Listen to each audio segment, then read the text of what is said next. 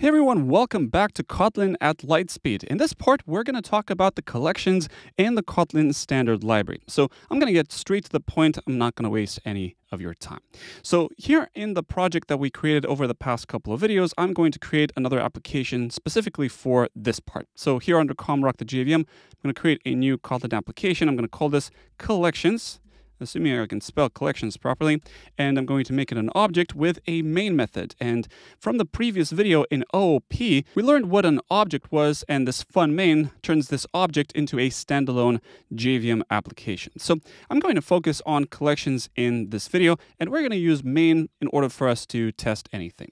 Okay, so what are collections in Kotlin? You probably know from other programming languages. Collections are some of the most important things that we need in programming in general because they allow us to store various forms of data in the form of lists, arrays, sets, maps, and various other data structures that are particularly useful to us in various scenarios. I'm going to discuss about these data structures because they are the most popular.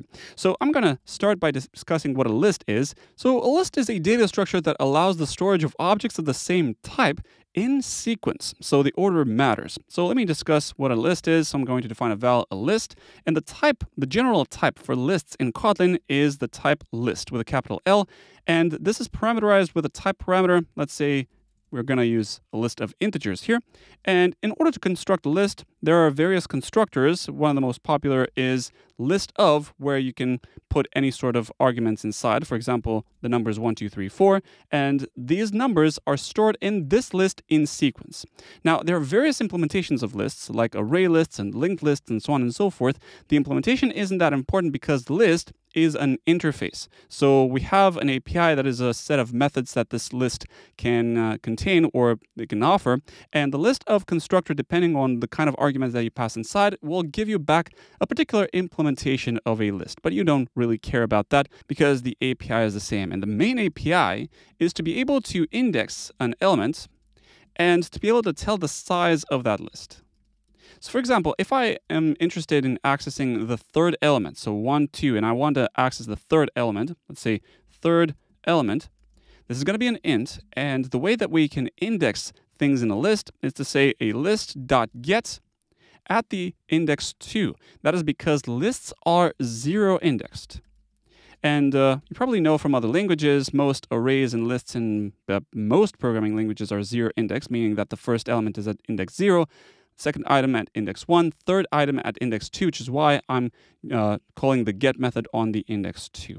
Now, the get method is also an operator in the sense that I can say third element version 2. So another way of accessing the third element in this list is going to be a list with square brackets and then 2. So this is the same as calling a list.get at index 2. We're going to discuss in a separate part how this thing is possible, how indexing is possible, and the kind of operators that you can overload in Kotlin. So these two are equivalent.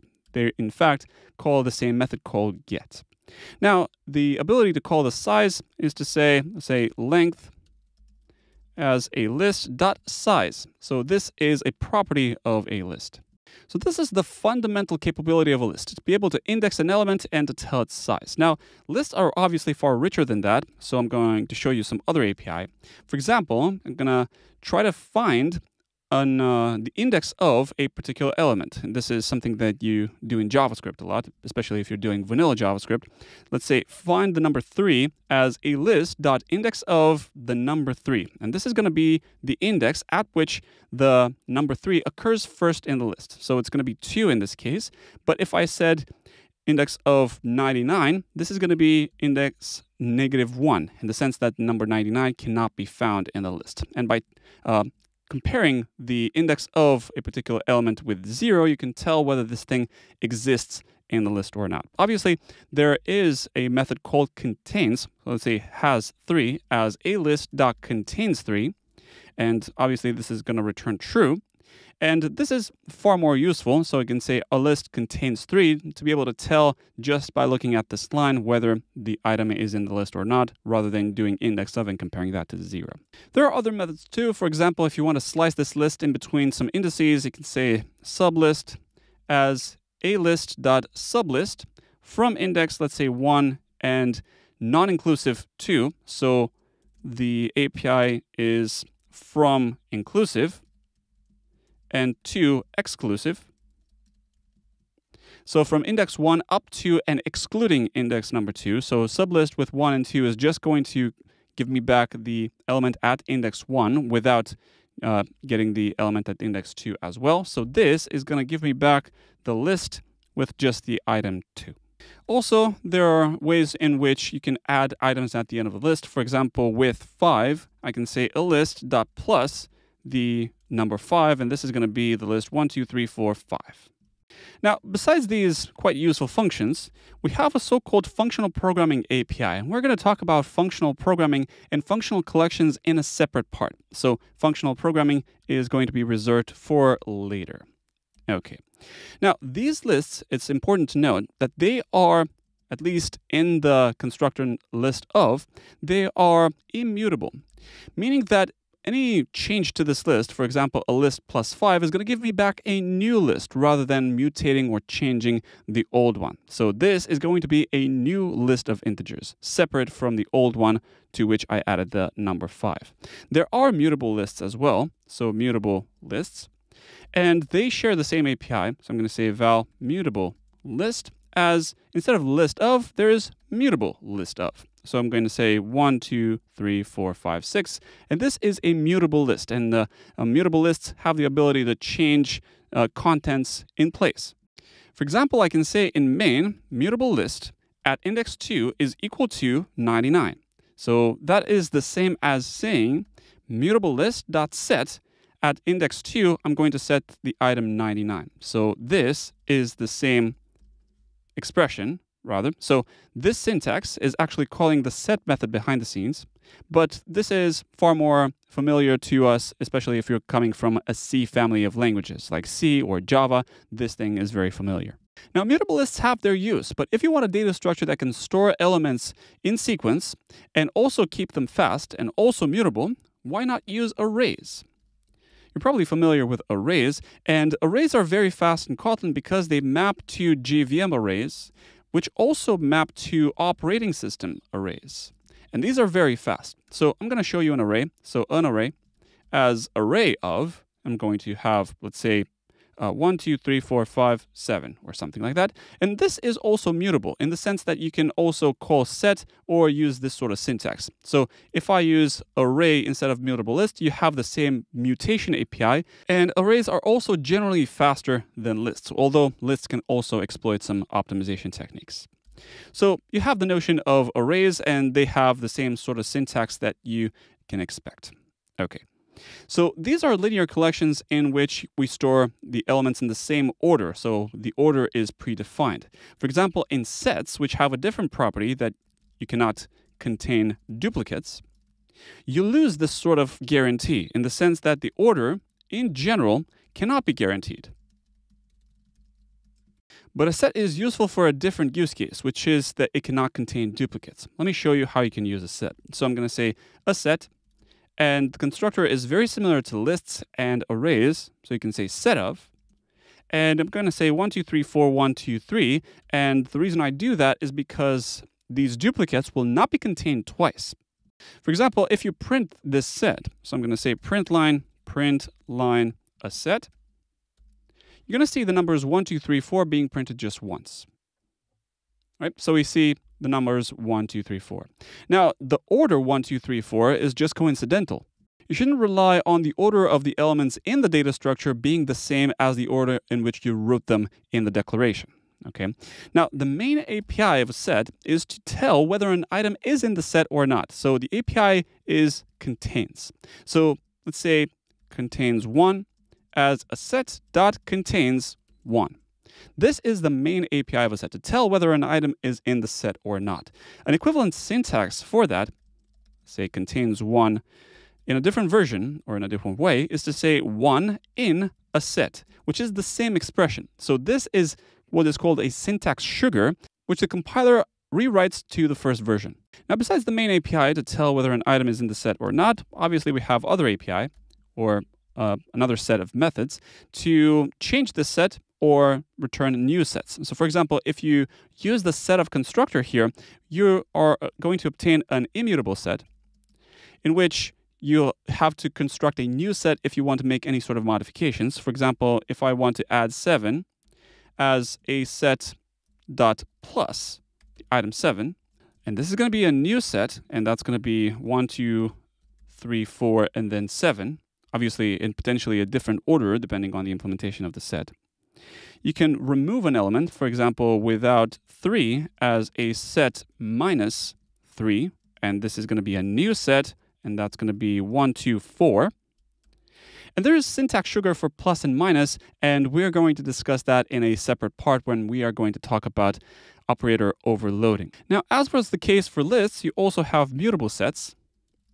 So for example, val, let's call this mutable set as mutable set of, and you can write any sort of numbers here. 1, 2, 3, 4, 1, 2, 3. It has the same API as the original set because it conforms to the set interface. A mutable set is a derived version of that, but you can also mutate it in place. For example, in main, I can say mutable set dot add, and with the add method, I can add the number 99, and then I can print it out. So I'm going to say print mutable set, run it, and after the add, we're going to see the number 99 in the set as well. So you can call these methods that may return something, and this thing returns a Boolean whether or not the addition was successful, which is equivalent to saying that 99 was not present in the set prior to add, and false otherwise.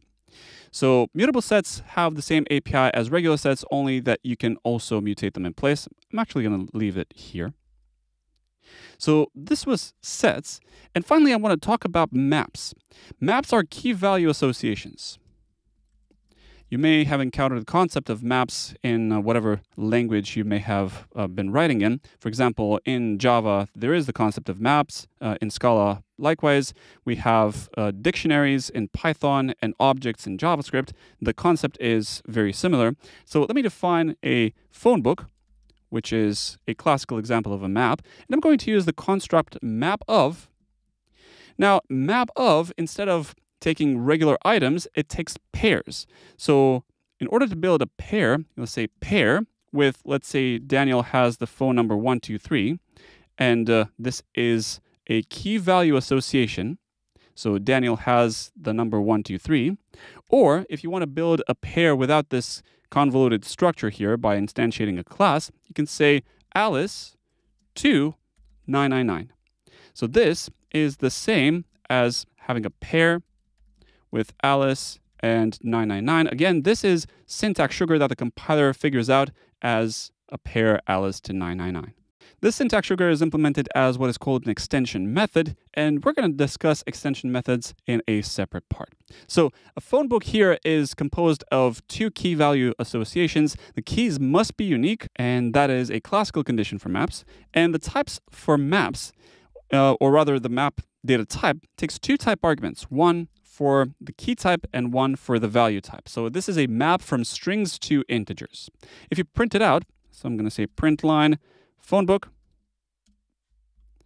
you'll see a human readable thing like Daniel equals 123, Alice equals 999, as if Daniel and Alice were properties of a dictionary. So this is very appealing to those of you coming from Python, for example. Now, the fundamental API, so the main API, contains the following methods. First of all, to be able to tell whether an item is in the map, so it contains a key.